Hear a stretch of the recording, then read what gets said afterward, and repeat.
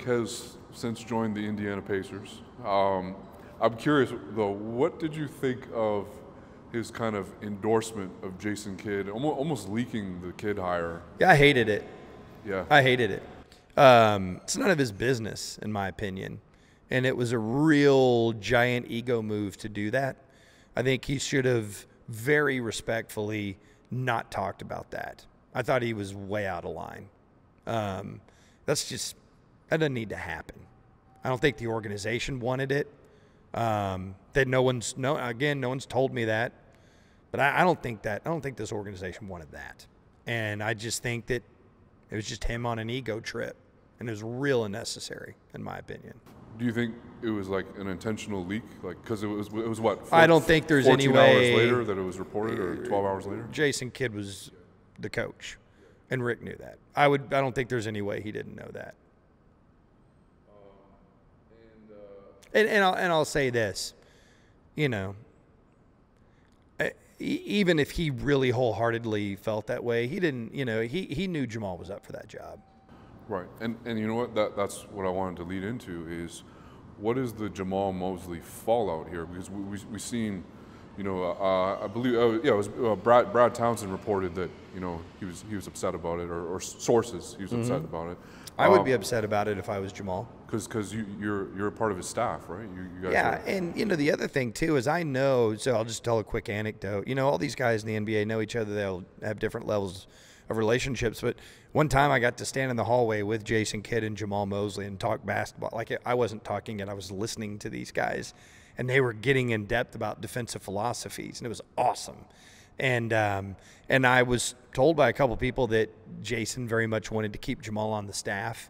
I don't know Jamal's contractual status. I have no idea. I do know, wasn't it Stein that reported that he was going to interview for the Washington and Orlando job? Yes, I believe he was just added to the Olympic coaching roster today as well. Okay, good. That's great. I'm a huge Jamal Mosley fan, which makes me just like everyone else that's ever met him. Everyone is a huge Jamal Mosley fan because he's a great dude.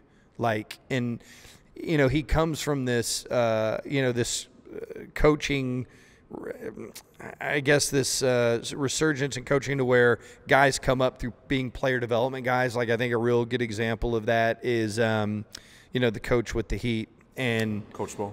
Yeah, thank you, Spoelstra. And I know that Tim Gergerich, who had a really good influence here on the Mavericks on the 2011 team, came from Denver. I know Jamal came from Denver. And I remember one time asking Tim Gergerich about player development stuff, and he spoke very highly of Jamal Mosley. So he is regarded as an incredible player development coach. Here he was sort of our defensive coordinator. I hope he stays. I mean, actually, I hope he gets a head coaching job somewhere because I think he wants that, and I want that for him. But if he doesn't get that and the opportunity is here to stay, he would be a huge asset to this organization, in my opinion. Absolutely. As well, can I allow you to speculate a little bit? Why do you think he was maybe overlooked by the Mavs for the job? And as well, to unpack that even more, it's very clear him and Luka are very, very close. Do you think maybe that was either a detriment to him, maybe? I don't know. So what I suspect in looking at Kidd's history and looking at Jamal's history and looking at the people that were involved in making that decision, Dirk, Michael Finley, Cuban had said that the hirings were concurrent. In other words, they were done in tandem. So that makes me, assume that Nico Harrison, and it's been widely reported that him and Kidd have a relationship. But, if you're Dirk and you're Finley and you're Cuban, the basketball acumen of Kidd in high-pressure situations because he won a championship with you, and you know how smart he was. And he also does have the experience running other teams. Jamal does not. Like, if you were to sit here and tell me exactly what Jamal Mosley's head coaching style is going to be, you can't tell me that, just as I can't tell you that, and the Mavericks couldn't tell you that because he's never done it. And so what I suspect is that they value him quite a bit, But because of the point where Luka is in his career, I think they wanted to go with someone that had done it before. So I really think it's more about what they value in Jason Kidd as opposed to what they don't think or don't value with Jamal. I think it's more about Kidd than it is Jamal, personally. Perhaps Mosley's kind of better suited in a rebuilding kind of situation. He may be perfectly suited for this. Yeah. We don't know because he's never done that. So I think it really probably has more to do with that. And again, you can't have experience until you have experience.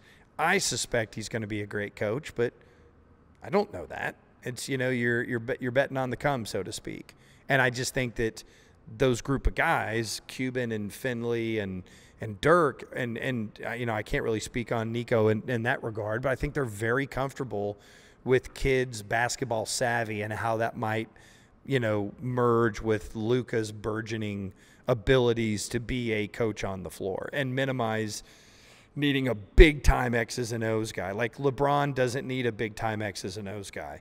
Chris Paul doesn't need a big-time X's and O's guy. Luka will be one of those people that doesn't need a big-time X's and O's guy. They're great. They're great to have, but I don't know that that's one of the things that a coach that coaches Luka needs more than other stuff, because I think that his innate ability to understand the game and see things develop, you know, makes up for the perceived lack of that by whoever is or isn't coaching him. Right on.